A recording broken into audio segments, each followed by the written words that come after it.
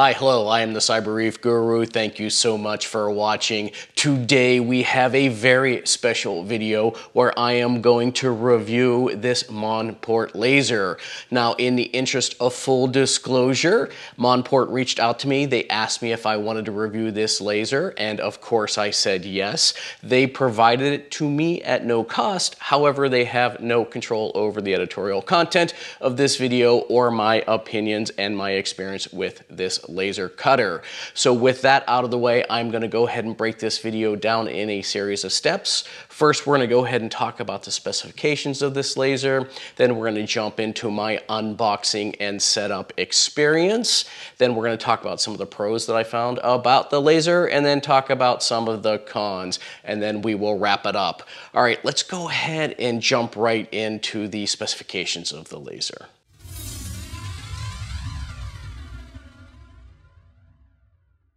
All right, let's go ahead and get into the specifications of this laser. Now I have a list here so that I try not to forget anything, so I'm going to run through it very quickly. So right off the bat, it is a 40-watt CO2 laser, so it is significantly more powerful than most of the laser diodes that are out on the market. Well, in fact, all of the laser diodes that are out in the market. And because of that, it is on par with the Glowforge laser, which is very popular these days.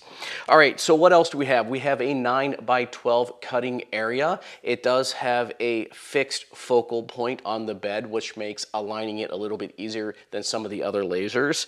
As you can see, it is fully enclosed. It is a metal enclosure, and this enclosure is really nice. It is very well made. It doesn't have any dings or dents on it or anything like this, at least on the unit that I got. And so I really like this enclosure. It's a lot better than maybe the Ortor laser that I had that does not have an enclosure, so you have to wear the goggles and the glasses and things like this. So I definitely like the enclosure of this machine. It does have an exhaust fan in the back with this kind of hose that they provide here that you're supposed to vent out into the open area, which is why I have it out here in the garage. It is water cooled, so the water runs through the laser. It does have an optional chiller. It does not come with a chiller, however, so I just have it in a bucket of water here, and then if the water gets a little bit too warm, I just put some ice or some other sort of things in there. Probably not the best thing to do, so I do recommend a chiller, but that's what I do nevertheless. It does have some safety features where you open this door here. It will not run the laser while the door is open, which is really awesome. It has an emergency stop button on here, and then the power button here, and some control features on the front. It does have a window here where you can see what's happening with the laser. It is that colored plexiglass to protect your eyes, so you don't have to wear the safety goggles all the time or glasses in that way. So I think that's some really nice features for this machine. Now the laser tube is in here in back, and then the power and the water come out the back as well. So if you don't have a location where you can easily access the back of the machine, which is where I originally had it upstairs, I do recommend some location where you can get all the way around the machine, because you will be fiddling with things in the front and the back occasionally. So those are the features of the machine. I think that it's got quite a large number of good features to it, given its price point right around $500. Now, it doesn't have a lot of the bells and whistles that some of the other machines do. Of course, they come at an additional cost, so that's something to consider.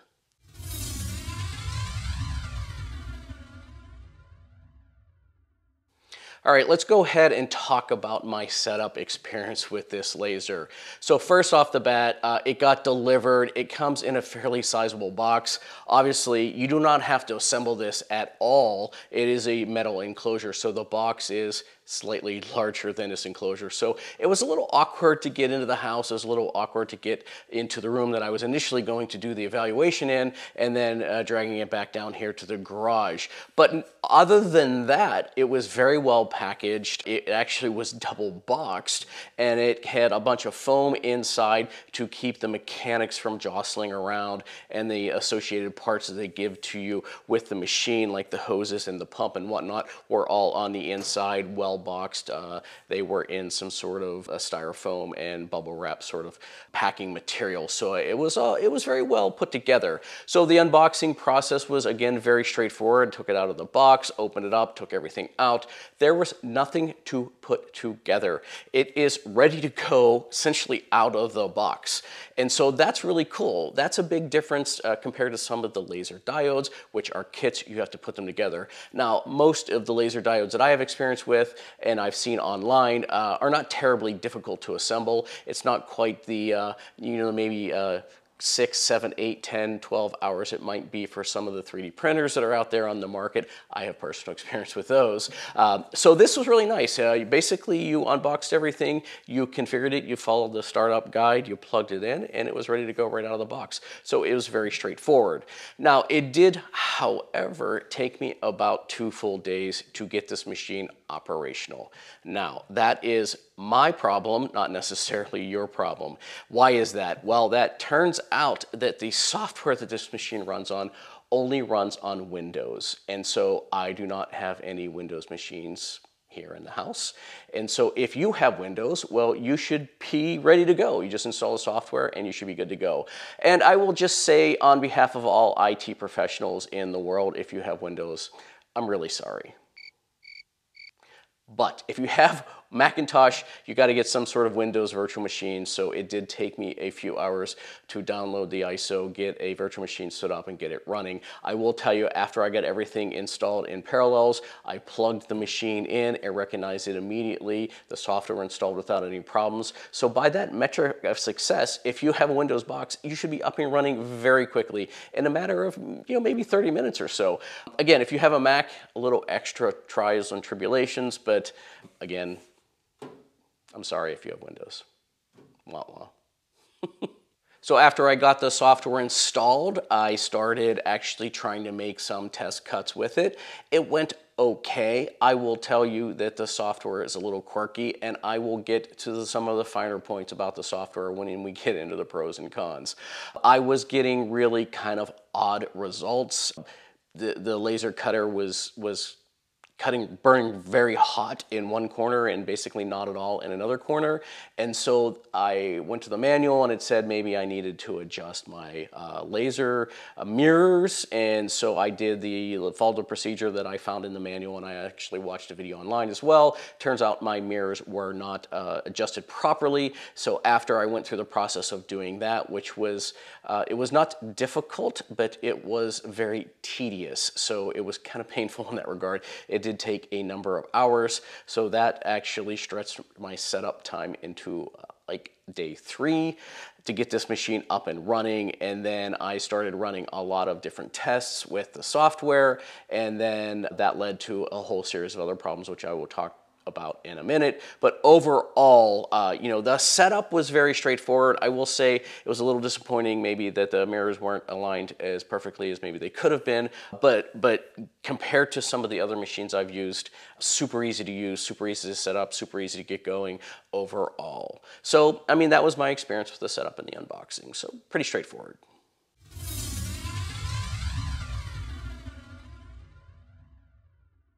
So let's talk about some of the pros of this machine. So right off the bat, it's in this massive metal enclosure, so there's a lot of safety features that come with an enclosed laser like this, especially something that is 40 watts, and 40 watts is definitely a pro. It is significantly more powerful than one of the laser diodes. Most of the laser diodes are 5 to 10 watts, and so this is, somewhere between 4 and 8 times more powerful than one of those lasers. So it does have the ability to engrave, to cut materials that are a lot thicker than one of the laser diodes. And again, because of the metal enclosure, it does evacuate fumes a little bit better. I will say the fan that comes with it is not terribly powerful, but we'll get to some of that in the con section. Like I said, it has this emergency stop, which can be very helpful. It does come with software too. You do not have to buy any software. Now, I will get to the software in just a moment. Because it's got software, you're up and running, you're ready to go, you're good to go right out of the box. And so that's really useful. I'm going to compare and contrast to my Ortur laser that didn't come with any software. I had to go out and use Lightburn, ultimately ended up purchasing Lightburn because it really is a really great piece of software. But it was an added cost. I mean, it was only $60 on top of the money that I paid for the laser. But with this setup here, for roughly around the same price of the Ortur laser, you get software and you get everything ready to go, and you get a significantly more powerful laser. So that's really cool, and I think that is a major advantage over some of those diode lasers that are out on the market today.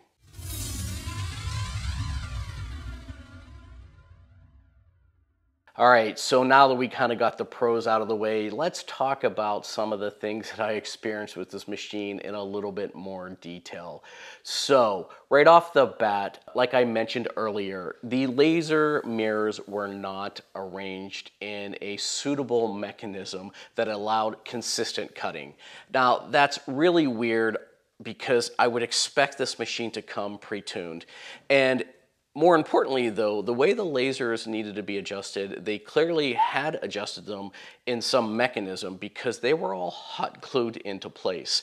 And so when I followed the procedure in the manual and I realized that the first mirror that was down here, which is the one closest to the tube, the laser beam was not hitting in the center, I was like, well, okay, let's just see how this goes. And I moved to the other mirror and it was further off, and then I moved to the furthest mirror, the one that's on the top of the laser cutter head, and it was off as well, and then the beam was not coming through the center of the lens, which means it's probably not focusing properly.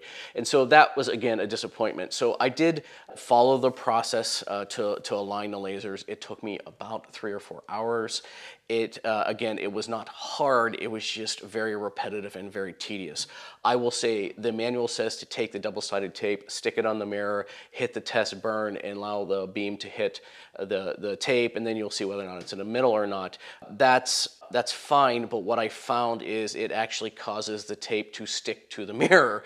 And so when you're all done, you have a bunch of mirrors that are all gooped up with tape, which means they're not going to cut very efficiently. So I basically took out all the mirrors, I cleaned them very well. I went through the process of adjusting them, following something that I saw online from one of the videos that they had, which is creating a little ball behind the tape so that it doesn't burn through and hit the mirror, and that seemed to work better. All right, so the adjustment aside, overall, I am also still noticing that I was never able to get the beam directly through the center of the laser lens on the nozzle. And because of that, I think I'm getting inconsistent power results. I have noticed kind of variabilities in where the head is, the amount of power that's coming out. Now, after I tuned it, it got a lot better. It's a little bit more consistent than it had been when I initially did it, but it is not perfect. And when I say perfect, I'm really comparing it to the Ortur laser, where the laser head is not bouncing the beam across a bunch of lasers. It's just right there, and it provides essentially consistent power no matter where the laser head is. So it's probably not a fair comparison, but nevertheless, I would expect the power of the laser to be much more consistent across a 9-inch by 12-inch, which is roughly 225 millimeters by 300 millimeters area. I would just expect that power to be consistent across all of it. Now, I did test 2 different materials. I tested cardboard and I tested wood, hardwood and plywood. I got better results with the plywood and the hardwood than I did with the cardboard, and I think that's the variability of the cardboard itself, but nevertheless, I'm just not seeing as perfect results as I would want. The other con that comes along with this is because it is a fixed distance focal point at 2 inches, it basically limits the thickness of the material that you can operate on to about 3 millimeters, which is about 1/8 of an inch. And so initially I was using a 3/4 inch piece of hardwood, which was not providing very good results. Then I switched over to the cardboard, which is a little bit more consistent with the proper height. And then I actually milled myself up a piece of wood, which was about 1/8 of an inch. It was actually a little taller than 1/8 of an inch, so I wasn't getting perfect focus, but I was getting better results with the thinner material. So now because of this, if you want to cut or you want to engrave something that is thicker than 1/8 of an inch, or 3 millimeters, then you're kind of out of luck. There is a little well in the center here that you can remove the kind of center insert, and you can put things in that are taller than that 1/8 of an inch, but it restricts your cutting area dramatically. I don't remember the exact dimensions, but it's somewhere around 6x4 or something like that. So that's a major disappointment. I got a lot of things that I wanted to do with this machine, specifically a lot of engraving, which that's what I bought the Ortor for, but I thought this machine might do it faster, but because I'm limited to 1/8 of an inch, I'm not really sure exactly how we're going to use this machine other than maybe cutting out some parts. We'll see as this evolves over time. The next area that I want to cover for this machine is not about the hardware itself. It's about the software that comes with it. And so I mentioned the software is free, and that's a Serious Pro. However, the software is very odd to use.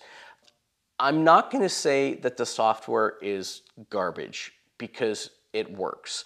It connected to the machine right away. It started laser cutting. So it's not full of bugs per se, but it is certainly straight out of the 1990s. It is made for Windows XP /2000/7.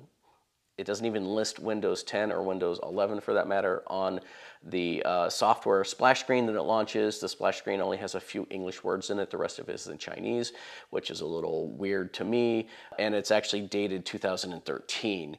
So let's do the math on that. That's a piece of software that was essentially released 9 years ago. And so the fact that it actually works in the Windows 10 version that I have on a virtual machine on my Macintosh connecting over USB is astounding actually to me. But the user interface is just very hard to understand. So you do some layout on a canvas like you would expect, and then to do engraving, it opens another window which shows what you had on your canvas relative to your machine, and then you can jog your machine with a little pinpoint like you can with Lightburn, but it doesn't really tell you what the outline of the machine is, so you don't really know where you're putting your machine head precisely. There's no laser alignment on this specific unit. You can get one of the units with that laser alignment dot, which I would highly recommend, so you'd have some sense of where the laser beam is going to end up being. And if you're to do a test burn, for example, then you're going to mark up your material, which you don't want to do. So if you want to do some cuts that require some precision, you want to do things over and over and over again, and you want to place them in the same place over and over again, it's really hard to do. What I would recommend you do is you create some sort of jig that you stick inside, and then you accurately dimension with the software, which is not as easy as you would think it should be, and get everything working and get everything aligned. I did have a bug in the software that I really couldn't figure out. I played around with it and I got it working, but it would home properly, and then I told it that the machine was essentially 300 by 225, but it would only allow me to jog about 95 millimeters down and about 120 millimeters over. I couldn't jog all the way to the end of the cutting area, which is actually where I had my material. And I played around with the offsets and the settings and a couple other things, and I was ultimately able to get it work once. I came back a few days later, I started doing some work, and then it was not working again, and I have no idea what I changed because I changed a bunch of stuff, and I followed the same sort of random procedure of just changing a bunch of stuff, and suddenly it started working again. So I have no idea why it will not initially understand what the entire size of the cutting area is, but it is what it is. The other downside of this machine that I just want to mention is the fact that you cannot control the power of the laser through this software, or at least the default software that comes with it. You have to control the power through this control panel here in the front, which means for any given operation that you are doing, the power is fixed. And so if you're just doing simple cutting or simple engraving, maybe that's not going to be too much of a problem. But if you do want to get into some lithograms and some other sort of laser engraving using images, for example, that might require dithering, you do need to vary that power output. So you cannot do that with the default software and a default controller that comes with it. So you do have to upgrade the machine to the next version that allows that to happen. So I don't want to turn this into a gripe session about the software. Just know that it's not the best software on the market. And after having received this machine, I was doing a lot of poking around on their forums. They actually have a Facebook site, and which is not awesome. I really despise Facebook for things like this. I don't use it at all, but I did some poking around. It turns out that they do have a machine that you can purchase for a slightly larger sum of money that runs Lightburn out of the box. You don't have to use this software that they provide. And so if you do have the opportunity to spend the extra dollars, I highly recommend just using Lightburn, because it's going to be a much more consistent user interface and experience that you're going to get across other machines that you might use.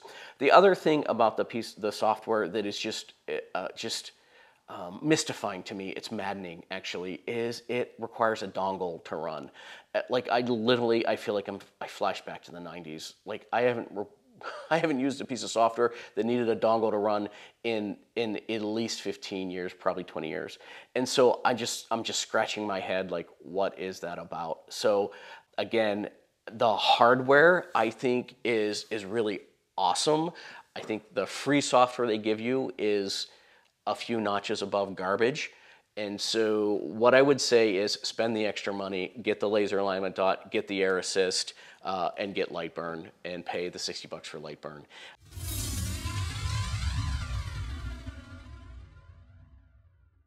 All right, let's go ahead and talk about some of the results I got with this machine. So I did a tremendous number of test engraves. I did not do any cutting.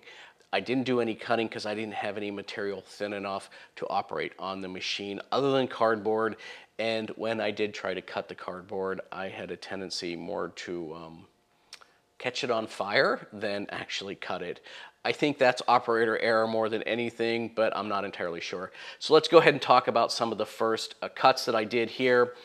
So I did a large series of test cuts here using a relatively thin font and an outline border just to see how the machine was operating. I got very inconsistent results. This series of test cuts is what led me to align the mirrors. After I aligned the mirrors here on the backside, I started getting, I would say, more consistent cuts. But then because I aligned the mirrors, I was getting much higher output, so I ended up burning through the cardboard a lot more than you would want. And so I would say that not a single one of these was really truly successful. Now, moving on, I did get another piece of cardboard here. I started running another series of tests. I started getting a lot more consistent results. I was able to dial in exactly how I was cutting, and then I discovered a feature in the software that I missed apparently. It was not mentioned in the manual, or if it was, I glossed over it. Apparently, I was not using the engraving mode. I was using some other mode, and so once I put it into engrave mode, I started getting better results for what I was looking for. I did not try cut mode, I just tried the engrave mode. Once I got it into engrave mode, I really started getting really truly good results. I would say they are not nearly as good as the Ortour that I have over here, but they are acceptable results for what I have right now. Now, given the fact that I don't really have material of a proper thickness, and I really do think that I still have some alignment issues with one of the lenses, or at least the primary lens with some of the stuff that's on the lens. That's a different issue. But I got these two results here. I switched over to wood and I used the cardboard. These are, this last cut specifically is well within the realm of complete acceptability. These last couples are completely acceptable as well. I will tell you that I did discover that by default the software has 2 steps, or 2 pixels per step by default, which means it skips every other line. Why, I don't know, but I was getting ridiculously stupid results with engraving originally until I discovered that feature. I turned it to 1 pixel per step, and I started getting much more consistent results in terms of engraving, and then I just dialed in the power depending on these different settings here. And so generally speaking, I was cutting between 100 and 150 millimeters per minute, and a power level of around 14 to 15 set on the front panel here, and I was getting good results. I have not yet tried to increase the cutting speed and subsequently increase the power.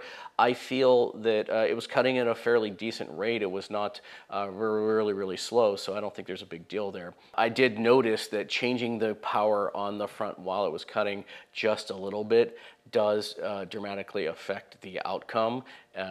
So I think modulating the speed might be better than trying to adjust the power, but who knows. There was a note in the manual not to run the laser above 70% power because it'll degrade the lifespan of the laser. Again, I'm cutting in the 15% range, so that's not close to 70, so I think it should last for a good long time. So overall, ended up getting good results out of the machine after tuning it and tweaking it. So that's all good.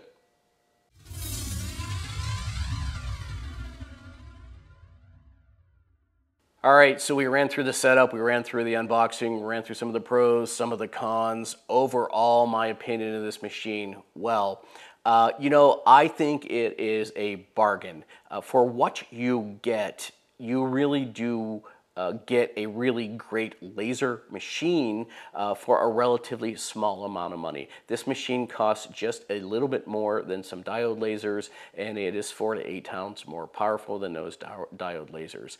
Now again, I don't want to go through it, but the software could use some work, and so if you do have the opportunity to upgrade to the version that has light burn and some of the other features, I do recommend that.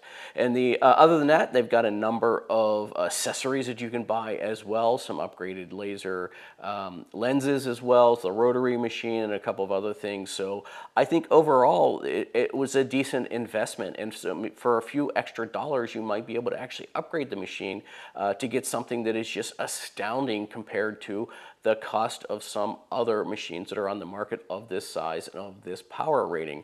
So overall, I had my issues with the machine, but I think it is a great value compared to how much you can pay for other machines that are on the market. Well, that was the video. I hoped you enjoyed it. It was a lot of fun to make. Man, it took forever to get this video together.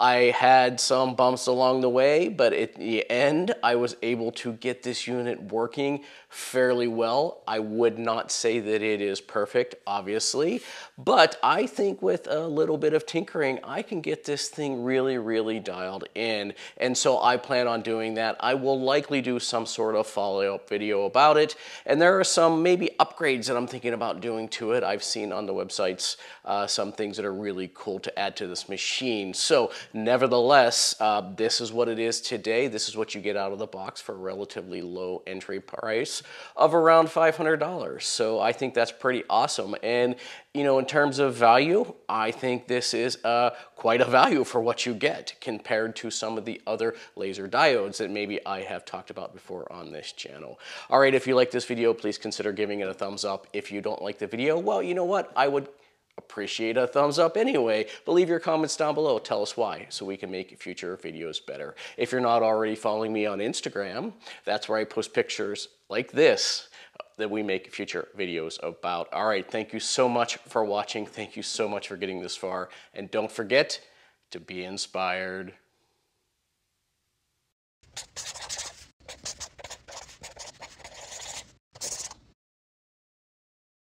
Now, some of you who have been watching my channel might also watch Hamilton, so it seems like Hamilton and I are also in a long-term relationship with Conan from Monport. So I have agreed to do this review of this laser at no additional cost to me, so they did provide the laser to me. All right, so here we are on day 4 of my adventure with the Monport Laser, and let's go ahead and... No, it's not. I don't think any machine that takes a person who is skilled more or less in this type of technology 4+ days to get it operational and get mediocre results out of it is a good overall experience.